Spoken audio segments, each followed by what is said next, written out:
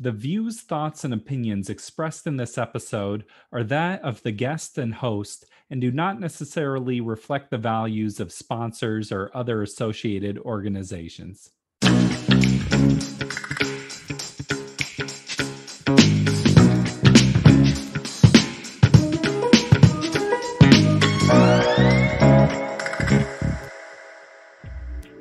Welcome to the Parental Compass by Family Education and Support Services. I'm your host, Bobby Williams. Subscribe to the show, leave us a review, tell a friend about the show. If you enjoy the show, why not tell a friend? There's a standard thought when it comes to parenting that it's important to get compliance from your children, and this can be done through rewards and consequences. Our guest has a different approach. Alfie Kohn is the author of multiple books, including Unconditional Parenting, Punished by Rewards, and No Contest. You can find these titles and more at his website, alfiekohn.com. Alfie explains how, instead of focusing on short-term compliance, we need to raise our children to be free thinkers that find their motivations from within. He explains all this and much more. Let's check it out. Well, let's back up a step and understand that punishment never gets us anything beyond temporary compliance. If I say to a kid, do this, or here's what I'm going to do to you, that kid comes to ask the question, what do I have to do to please this person in power, and what happens to me if I don't?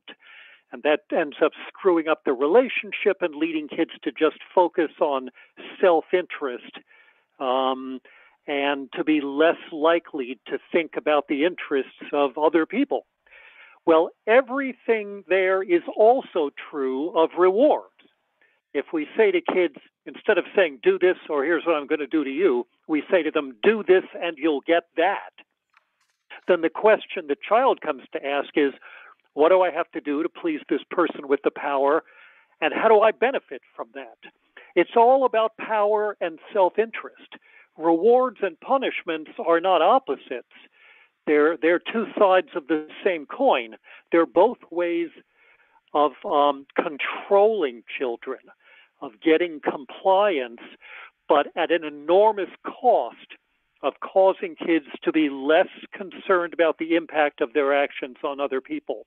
The real alternative here is not whether we bribe them versus threaten them, but rather whether we do either version of what I call a doing to approach, or rather the real alternative is to work with them to solve problems. But isn't life kind of competition in a lot of ways? Or I guess there's rewards in life, like you do good at your job and you get promoted. Like, isn't that just a little prep work for what's going to come later in life? Oh, well, it's prep work for the worst kind of arrangement in workplaces or other environments that leads kids to accept that dysfunctional arrangement as inevitable, rather than helping them to see that there are alternatives for adults as well. The best workplaces don't bribe people either. There's a big difference between compensation, paying people, which everybody needs to have money in an industrialized economy, and on the other hand, some form of pay for performance, or merit pay, or bonuses, commissions. Those are bad in the workplace, just as trying to manipulate children or students is bad as well. And by the way, even if something is widespread, though not desirable later in life, you don't prepare children to deal with unpleasant situations by immersing them in unpleasantness or control earlier. That sort of better get used to it mentality is a profoundly conservative strategy that's mostly about perpetuating the status quo that doesn't benefit most people by pretending it's inevitable and that we have to start doing bad things to kids when they're small. Mm. Well, then how do you get kids to want to do the right thing then, if not motivated by punishment or reward? How do you get them thinking for themselves? Well, let's take apart those terms there. The right thing and thinking for themselves are different from each other slightly, though we hope they often overlap. But both of them are very different from what most traditional parenting strategies involving rewards and punishments are about, which is not about the right thing. And it's certainly not about thinking for themselves.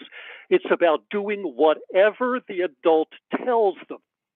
So let's be clear that we often try to justify controlling behavior by invoking ideas of independent thought or good ethics and so on.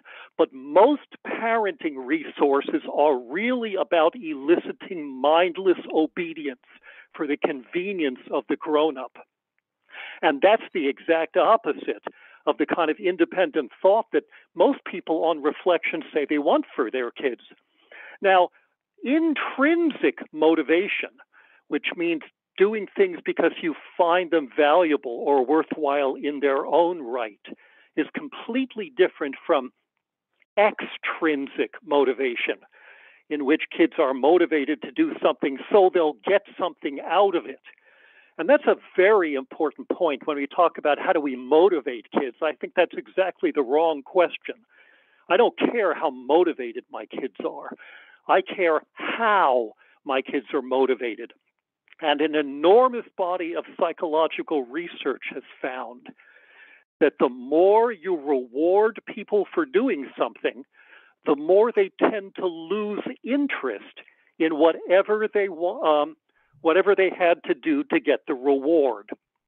So, in other words, when we use extrinsic motivators, artificial inducements like goodies and so on, stickers and stars and dessert and special treats and privileges, or even what amount to verbal doggy biscuits, like saying, "good job," whenever they jump through our hoops and please us, they become less intrinsically motivated to do that thing. So, That's interesting, because what I hear you saying is the reward or the consequence just shifts things towards selfishness. But as a parent, you want to offer praise. So is there an alternative to that then? why do you want to offer praise if it has those effects? Hmm. I think it's really interesting that you point that out, and you're right. The reason most parents praise or reward has nothing to do with the well-being or the character of the interest of the child. It's because we want to. And man, whenever that's true, whenever we're doing something because we feel the compulsion to do it, or because it was done to us, or because we falsely believe that it will have a certain effect, or we feel weird if we don't do it, it is really time to rethink our practice, especially when the research shows quite clearly that it's not just ineffective, but rewards and punishments of all kinds are counterproductive. They actually do harm.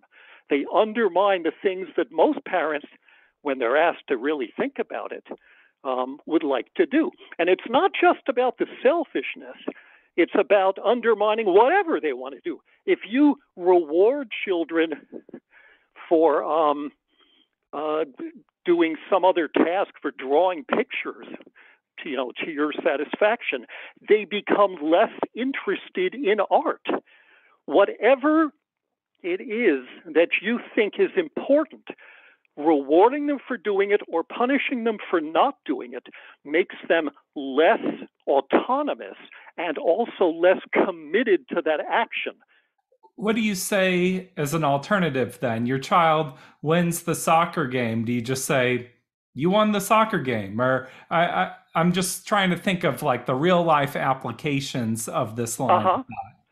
Well, first of all, we could take a step backward and ask about alternatives to competitive sports where kids can play and have a good time and get exercise without necessarily playing the kinds of games we're used to in this country that involve one group of people triumphing over another. But let's say we're not willing to go quite that far. When a child is successful, we can describe what we saw. I noticed you doing a certain kind of kick here. I don't know anything about soccer, but we can ask questions, about, how did you feel when that happened, or how did you figure out how to do that maneuver on the field? We can be there to support them, to offer encouragement and so on. But what we don't need to do is steal their pleasure by telling them how to feel, by saying, in effect, how I feel, whether I'm impressed, is what the point is, because then kids become more dependent. Did you see me out there? Was that good? Did you think I was good then? The message that kids need to hear from us is unconditional love and support, which means they know that we love them, that we care for them, that we attend to them for who they are, not for what they do. And it's so important that they don't experience our care as having strings attached, where we get a lot more excited about them, pay more attention to them when they score the winning goal, when they get an A in school, when they're well-behaved or pretty or smart or funny or whatever. And unfortunately, so many traditional parenting resources, blog posts, books, articles, lectures, seminars, podcasts, webinars, all of those traditionally offer some variation of what sadly amounts to conditional parenting. I mean, take, for example, the very cruel practice of forcibly isolating little children when they need us most, which we euphemistically call time out, because that makes us feel better with that name about making kids feel bad, or positive reinforcement. Those are ways of saying to kids, you have to earn my love and attention, or even being in the same room with me. The real alternative, is we solve problems together when there are problems. We celebrate with them and show them we care about them and are happy for their successes. But those things are not integral. We love them even when they screw up or fall short. That unconditional approach, coupled with giving them more say about their lives, helps them to grow up feeling committed to good things and feeling valuable, not merely a result of pleasing or impressing. It seems like what you're saying is you're teaching them how to have that validation from within. Yes, which doesn't mean being isolated and nor being completely self-sufficient, but it certainly means something very different than being dependent, where they have to look to us or somebody else constantly for a sense of validation. You talked a little bit about soccer, and you're not a fan of competitive games. Can you explain that a little bit more? Because I think like almost every game seems competitive to me. Well, that's only because no one has introduced you to the vast number of games that are non-competitive. In fact, I just wrote a blog piece on this recently, which is on my website if you're interested, that also contains links to some great resources for fun cooperative games, both board games for indoors and cooperative games outdoors. My very first book many years ago was about this topic, called No Contest, in which I looked at research demonstrating that competition holds people back from doing their best work, or play, or learning, and also has typically a destructive impact on self-esteem, psychological health, and on our feelings about other people. So I don't primarily focus on playtime. I'm much more concerned about really destructive things like awards assemblies, grading on a curve, spelling bees, and other competitive arrangements in schools, and for that matter, workplaces, that teach kids I can be successful only when other people fail. That's not a necessary part of life. That's a feature of a particular set of rules or structures or cultures that unnecessarily pit us against one another. So that turns out to be true in the weekends as well. So I'll take one quick example here.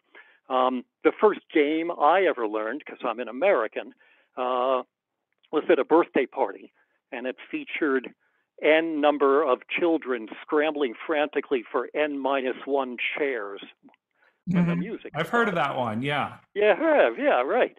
So the music stops, everybody runs from a chair, and by design, some kid can't get one. Out!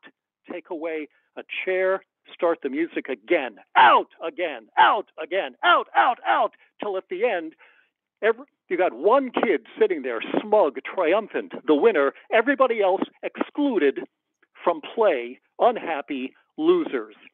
That's how you learn to have a good time in America. Well, along comes one particular researcher and thinker on this topic who said, why don't we take away a chair each round, but change the game so that all the kids have to fit on a diminishing number of seats until at the end you've got all the kids giggling, trying to figure out how to squish on a single chair. Everybody succeeds together on an increasingly difficult set of tasks. Everybody plays to the end. Everybody has a good time. That's what I did with my kids' birthday parties, incidentally. And that's what a lot of people do once they realize that having a good time doesn't have to mean me against everybody else, or even more toxically, us against them. War minus the shooting, as one person put it. And I like to say that until you've played cooperative games, you really don't understand how much fun competition isn't. I lead a nonprofit organization. We do a lot of team building activities, and it is fun working together. I think your detractors would say that it's important for youth to learn failure and have practice with failure. What's your response to that? I have two responses. One is that the psychological research shows that failure is overrated in terms of its benefits. We'll all end up failing, like it or not, on plenty of things. We don't have to deliberately provide for unnecessary additional failure. But what predicts to success tomorrow is more likely to be some success today. So studies, for example, have found that when kids are made to fail on some sort of task without knowing that they can't succeed, they end up thinking of themselves as less competent than they really are and being less likely to succeed later than they're capable of doing. So failure to some extent is always going to happen, but it doesn't really provide the benefits that a lot of sort of social conservatives believe. This notion that if you trip and fall on your face, then you're going to pick yourself up and dust yourself off and say, by golly, I'm going to try even harder next time. That is even more utopian and unrealistic than the most progressive person I've ever found. That's my first response. Failure, according to research rather than mere ideology, is not usually particularly beneficial. But my second response is, even if you believe some failure is good, that doesn't justify the uniquely poisonous version of failure called losing, where you have to fail so that somebody else can succeed. There's plenty of ways we can all have lots of experience with success and failure without ever setting kids against each other so that they have to try to step on each other's faces, in effect, let alone do that and call it a game and never teach them more constructive and enjoyable ways to have fun. This is a fascinating conversation. I feel like we should be doing an hour, but the format of the show is relatively short. Do you have any closing words or ideas you want to leave the audience with? Oh, I think this is already enough that's provocative. If anything I've said seems like a little too radical or surprising or disorienting, That's the sign of how thoroughly we've been socialized to take on faith things like rewards and punishments and competition as either inevitable or desirable. And I'm always inviting people to ask the radical questions. And by radical, I mean root questions. That's what the word radical means.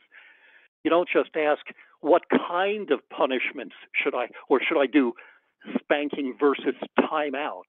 Or should I do rewards versus punishment? Or which rewards? Or on what schedule? Or what kind of competitive games? But to take a step back and ask, why are we doing this at all? Does it really promote good values in the long run?